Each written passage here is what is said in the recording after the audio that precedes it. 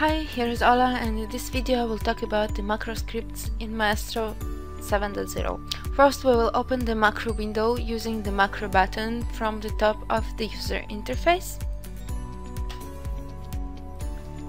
From the right side of the macro window there are macro maintenance buttons allowing us to create new, open existing or remove macro.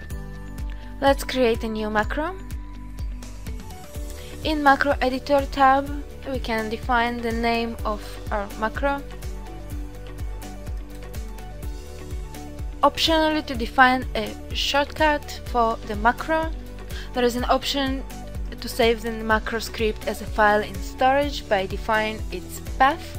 Usually we're storing the macros in G drive, macros folder, and save.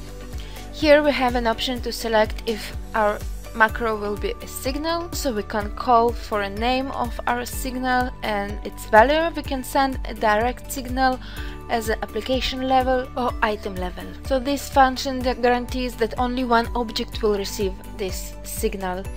We can use the wizard window and define from the drop-down list which action we want to perform. For example, we want to queue item, let's say super. So I will give it the unique ID of my super item 61 and OK. So we have our new macro, and once we're triggering, our super item get loaded. I will go back, and using this arrow button allows us to expand the macro to modify it or just right click and edit. I can copy this as a script, then I'll have my script below. I can check the syntax by pressing F5 button. The script is correct, and here's our macro. Now I will open existing macro from the storage. I will navigate to my macro folder and expand already created macro from the file. I'll define a shortcut for my macro. Shift C.